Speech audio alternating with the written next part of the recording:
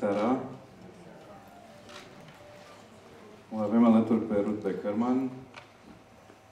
Beckermann, thank you so much for coming and sharing your films with us, or 4 of your films for this. 4? Yes, in this retrospective, first retrospective in Romania of your films, of your work. E ok dacă facem discuția în engleză? Okay. So I would have a first question, and then maybe we will pass to the audience.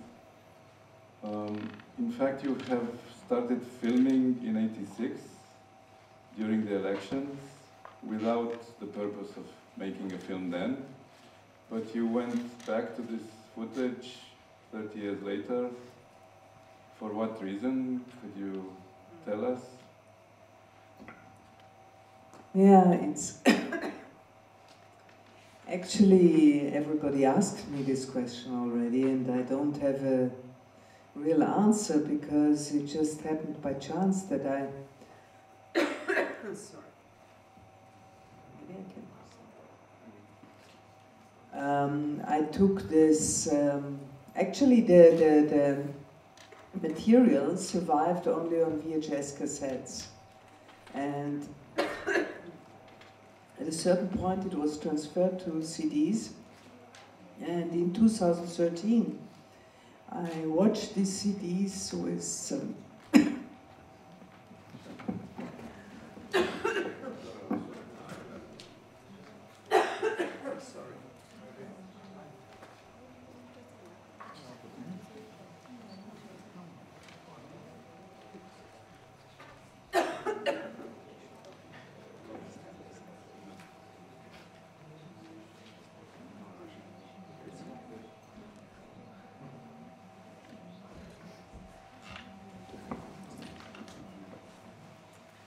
I watched these CDs with some young people,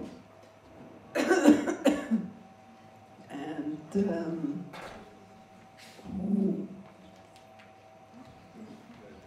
I took 2 airplanes today. Maybe that's the reaction now.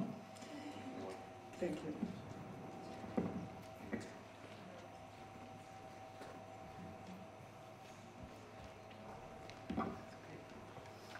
So, as I said, I watched this material after many years, 30 years and more, with some young people, and they, who didn't even know who Mr. Waldheim was, have been very shocked by what they saw.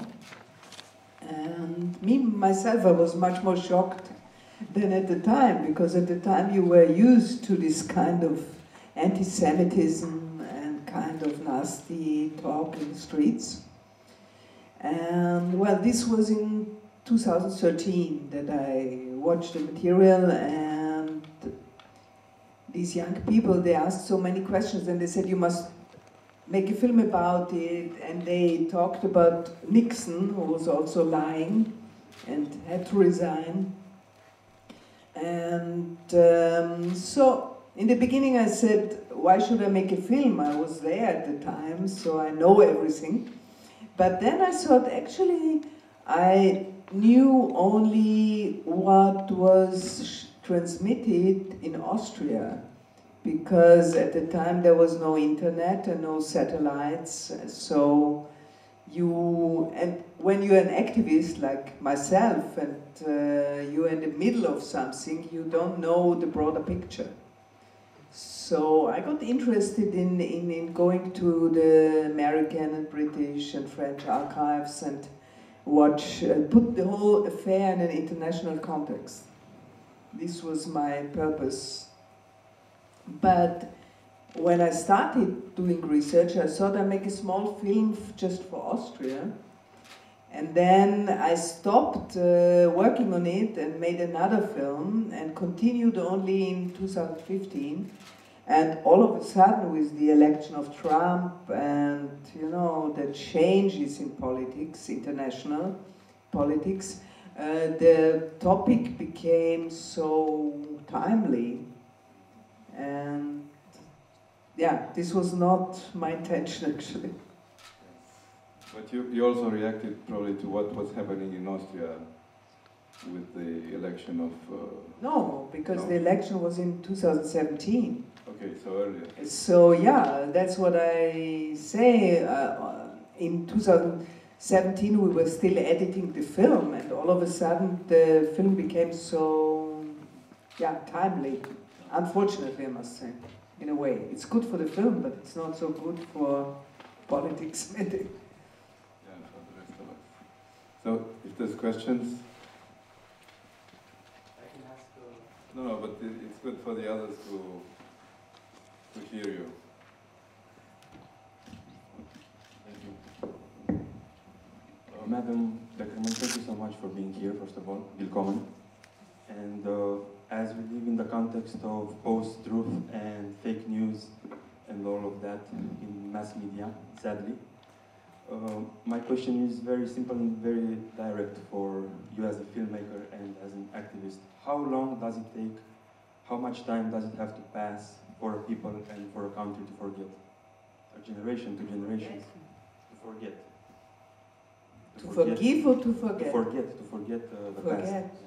Yeah. Well, in Austria they forgot immediately. I mean, they didn't forget, they rewrote memory. I mean, I think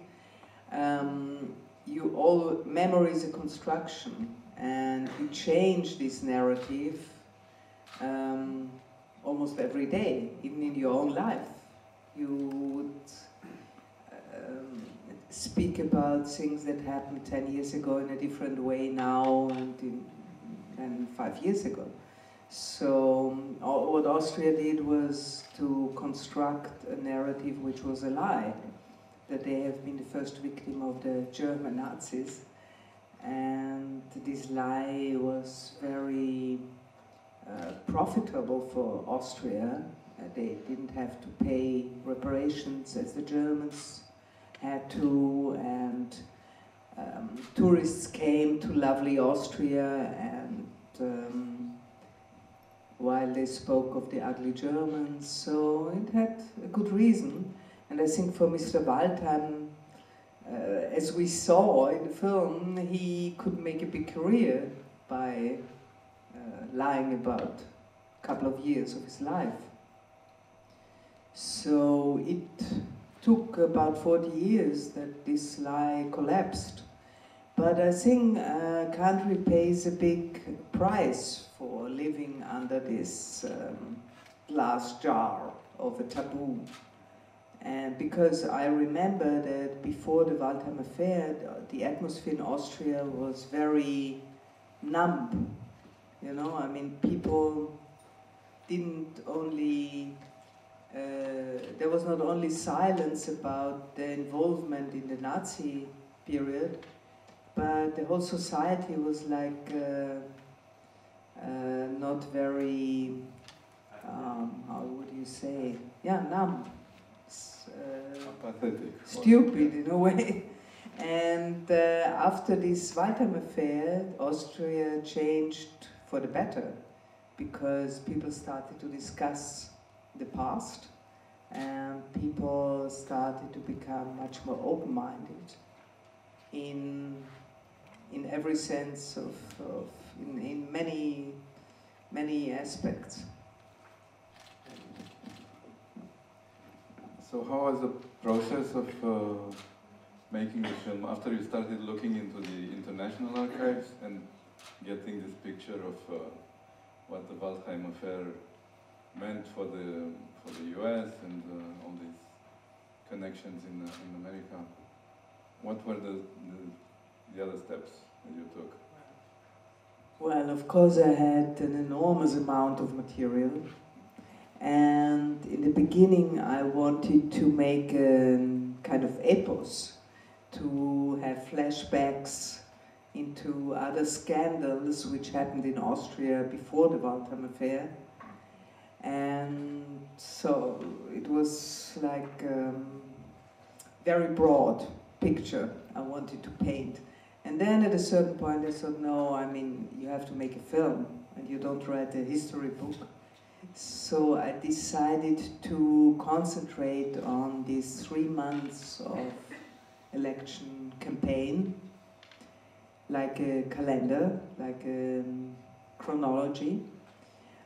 And at the same time, this allowed me to have excursions into themes that were important for me. Like the question, why didn't it happen earlier? Why didn't the world speak about the Holocaust and what happened to the Jews and the Roma and other victims of the Nazis earlier, but only in the mid-80s? So as you have seen in the film, there's this one excursion about Reagan in Bitburg and the film Shoah by Lanzmann.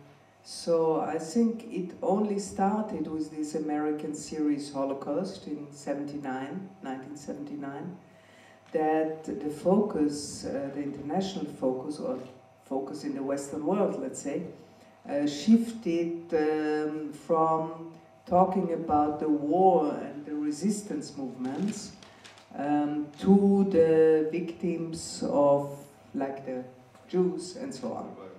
Yeah. So this concept of sticking to this chronology of 3 months made it possible to leave the chronology and come back easily. You didn't have to explain why you are now back in the narration of the campaign. So this was the final concept I decided in the editing room, after watching all these hundreds of hours of footage with my editor, I must say. And but that's happens many times with documentaries, I think, that you write the film a third time in the editing room. You write it first when you write the treatment, and then you shoot the film, and you have you have material. You confront yourself with reality, and then you rewrite the concept. You write a new concept. The French call it la troisième écriture. So it's quite common that this happens. Aș avea o întrebare pentru doamna românește, dacă puteți să o traduceți.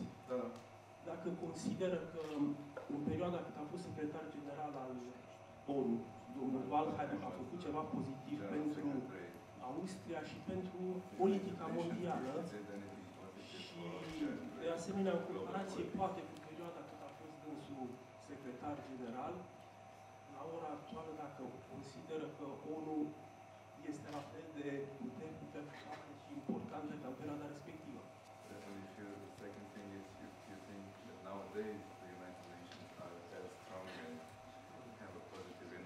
Adică ideea este dacă totuși a făcut ceva.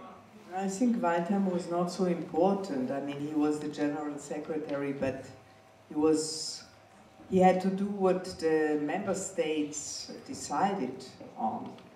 And of course, this was the period of decolonization and of many new member states in the UN, the African states and so on. So there was quite a strong sentiment at the time against Israel, and that's why. And I think he also had his friends in the Arab world, and I'm sure that part of this conflict, or part of the reasons why the World Jewish Congress attacked him finally, was also to find a way to attack the politics of the UN in the 70s. But one cannot blame him for the politics, because he was acting as the members wanted him to act. I think the UN was much more important at the time than today, but that's another film. There's a character in the film, a political personality, Tom Lantos, who was in the 90s a sort of, in Romania, seen as a sort of precursor of George Soros now. He played the same role, you know, the bad Hungarian Jew, really, yeah. Because he had some positions against, you know, the forgetfulness of the Romanian establishment. And he was visiting the country, I think, and, but he's now forgotten, you know, and I was, you know, it brought me some memories. But this, you know, role model of the Hungarian Jew that Viktor Orban is now constructing in Hungary with Soros was already in the books by then. So there's a lot of replicas like this in your story. That, it's not only a story about Austria and Waldheim. I think this is a strong thing. I mean, for me, the film traveled a lot all the year of 2018, and it was very interesting for me that in the different countries, people very much discussed their own situation. Because actually my main focus was to show that the mechanism, how you can win elections, is always the same. I mean, you create an enemy. In this case, it was the Jews and America and so on. And our present government won the elections by creating an enemy in the foreigners, the migrants, refugees, you know. So you can create this patriotism very easily. So I tried to make the film in a way that you could understand the system. I don't know if this, what you think about that. Bună seara, am și o întrebare, am vă spărați. Ce se întâmplă cu politicienii care l-au susținut astăzi, în 2019, politicienii care l-au susținut atunci? Ce au pățit sau ce situație au astăzi, în momentul de față? Cei care l-au susținut să câștige președinția Austriei. Mai bănuiesc că a fost o mișcare politică care l-a susținut. Well, that was the Conservative Party, and of course the protagonists are dead today, most of them. But this party is in power now and forms a coalition with the extreme right party. But you know, this party never made research or reflected about its past, so they don't talk about Waldheim much. But I think what happens today is much more dangerous, because at the time we were concerned about the past, to finally get rid of this lie about Austria being a victim. And in the end we won, because even if he was elected, he was isolated, nobody came to visit him, he was not invited anywhere, and big discussions started in Austria, and the country changed, for the better in my opinion. And what happens today, since we have this government, is that they try to change our present time and our future in a way which is very much backwards in many respects. I mean, of course, they would never say that Austria was a victim. This is over. Everybody acknowledges that Austria was guilty as much as the Germans. But at the same time, what is very nasty and horrible is that they use the memory of the Holocaust to be better racists. Don't know if I want to explain that, because that's important. That they use this memory in saying we have to defend the Judeo-Christian Europe against these Muslims who import anti-Semitism and so on, which is just the generalizations and creating another enemy by embracing the Jews, or trying to embrace the small Jewish community of Austria. And that's what they are doing today. I don't know if I made myself clear, but for the moment, for the time being, the Jewish community still resists this embracement. But that's the idea, and I think that's very ugly, to use the horrors which had happened to be a better racist today.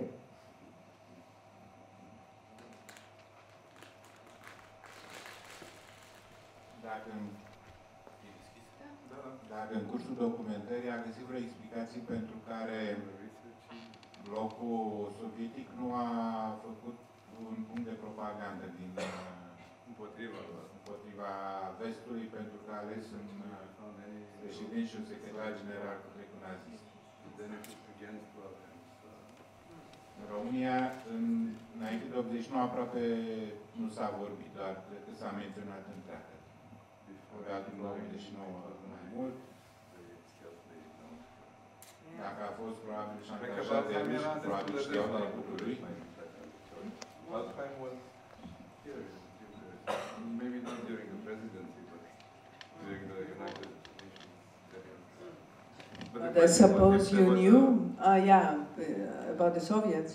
Yeah, if they made any Poate ei știau ceva și l-au șantajat, altfel nu mi pentru care, deci în anii 80, când a fost lupta pentru pace dusă la maxim în România, se punea accentul pe organizațiile neonaziste. Da? Știm foarte bine cine a trăit perioada aia. Inclusiv Kraftwerk era considerat o formație de neonaziști. Nu înțelegem întrebarea asta. De ce? Dacă a întâlnit în documentarea dânsei, e o explicație pentru care blocul sovietic nu a făcut un punct de propagandă din asta.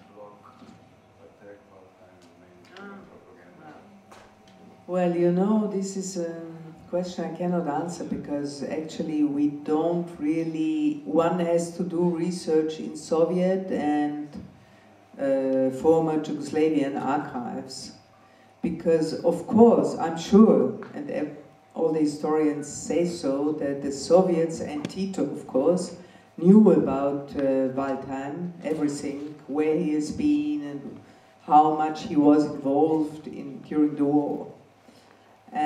But one should go to the archives, and I mean, I tried the film archives in Belgrade and Zagreb, and they said they don't have any material, but I'm sure there are documents, and one has to dig if one is interested to find out. There are rumors going around that the Yugoslavs and the Soviets blackmailed him because they knew. Maybe, I mean, but there's no proof, so I didn't want to touch this subject because that's another film, maybe. What is true is that his closest collaborator in the UN was from Yugoslavia. Wow. Make of it whatever you want. Și încă o întrebare. Procesul care a dus la retrocedarea tabloului Adelei Bloc, care a apărut în documentar, ar fi fost posibil înainte de cazul Waldheim?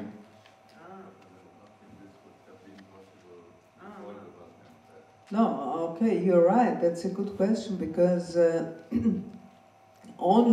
I mean, you couldn't believe it today, but I grew up in Austria and nobody in Austria talked about the Jews as victims and of course not about everything they robbed from the Jews.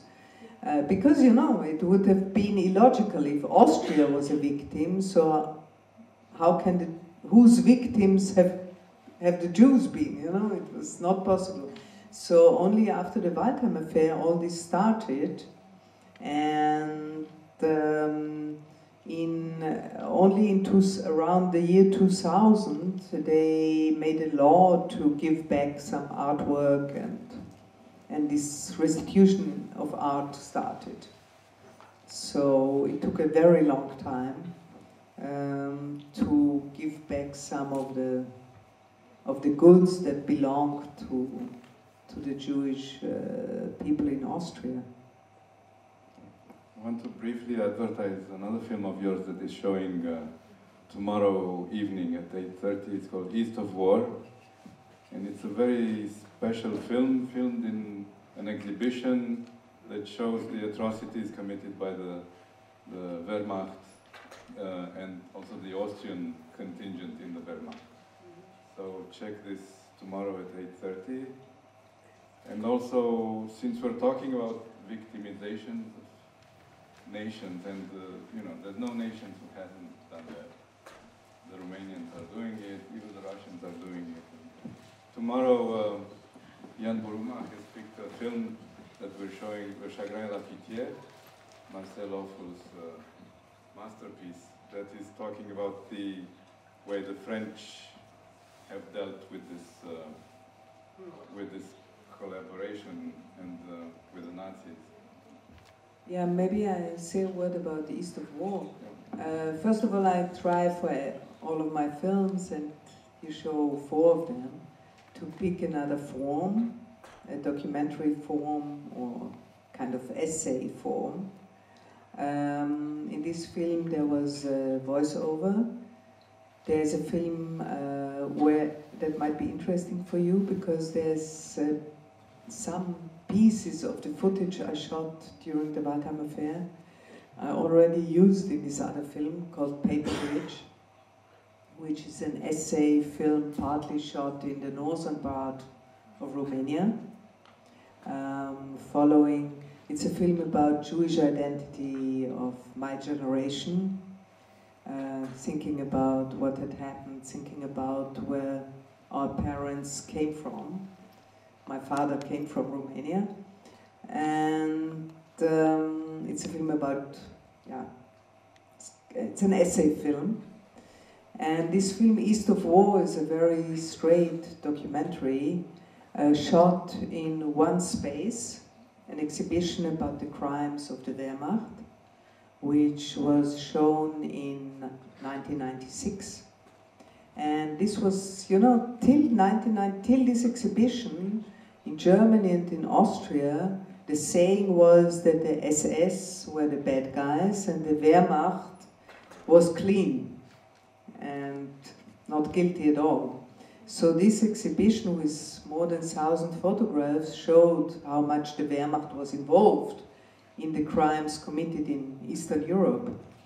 And I made this film in this exhibition, and I think it's happened 10 years after Waldheim, and it was another step in the direction of coming to terms with the past, actually. So it might be interesting, maybe, for you. Surely. And I'm sorry we have to wrap it now, but the only thing that is good is that you'll be back tomorrow for the second screening of Waldheim Waltz, and for the screening of East of War, and then Monday and Tuesday for the rest of the screenings. So thank you so much for being here and for the presentation.